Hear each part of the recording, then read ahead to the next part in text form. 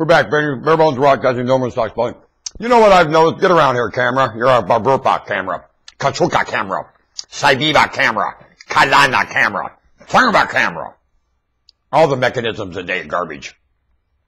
The wheel bearing, very too much small on your car. What a dumb idea, the size of that wheel bearing on your car. Really dumb. Engineering by dumb. That's what you're living with.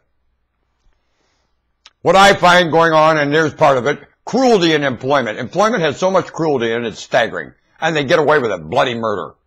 I watch people go through stuff in employment that if you tried it on the street, you'd be killed.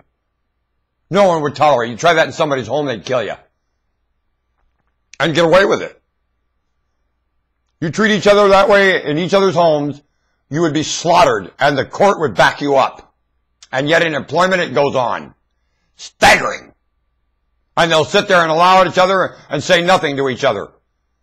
While the so-called boss railroads and jades and smashes everybody's reputation to hell to keep his own. Then when the help busts their ass and makes the boss look good, only the help's doing it, you go to the boss's boss and try to compliment the help to that boss's boss. He'll try to hold the boss liable for all the wonderful things going on. I said, no, it's the help, and that son of a bitch had his way. They'd never get anything done. The picky little papipa. Looking for its reputation, not giving one goddamn about anybody. The customer, the rest of the employees, nothing. Just the boss guarding its own reputation to another boss that doesn't know what the hell's going on. Want to bet? I just had one of those experiences in a restaurant chain. It was staggering. All they were doing was hiding the situation from the vice president. All the bosses were. And the employees weren't getting any credit for anything going on that anybody got any credit for. The boss was taking all the credit and not the employees. Staggering to me. Give me my afterlife. I'm going to find your maker and gouge it in front of each one of you. Let's see how you like it. I have the ability to gouge your creator in front of you. And believe you me, I fully intend. Well, it ain't nothing. The afterlife's a lot better. Because there I gouge your creator by bragging all the dream. You're a part of your creator.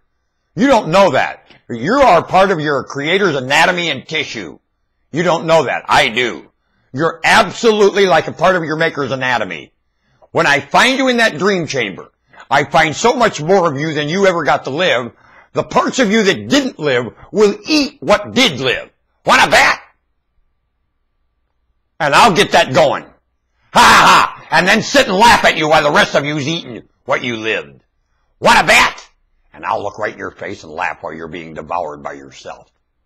The nice part of you that ate the shitty part of you. I'll laugh in your face. Get ready for that. You want a prediction? I'll tell you an absolute occurrence. Already pre-built. I'm headed straight at it. You can't get away. Ha ha ha! See these teeth? They're made to eat you. And all your mocking of this place.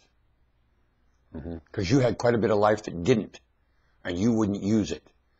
I'll take all that life that's wonderful and eat what you're doing right now.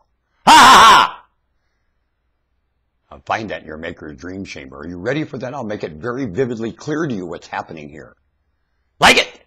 I'm state's evidence for that occurred. Like me? I'm just grabbing information. How you like me? Yum yum, eat 'em up. My name's Uncle George. Like me? And you keep kicking me in the ass with that damn... Come on, brain bottle rocket. Hi-ya! That's called a Roman candle, stupid brain. My brain has to talk to itself because it's so dumb. Poor brain. Given to me by an asshole creator. Wow. I struggle. How about you? I look for that day that I get to eat. Yum yum, eat 'em up. Looking for you there. I'm looking for you. Yum yum, eat 'em up. Looking for you and your failure. And won't admit it. I don't care if you failed. It's the part that you won't admit it.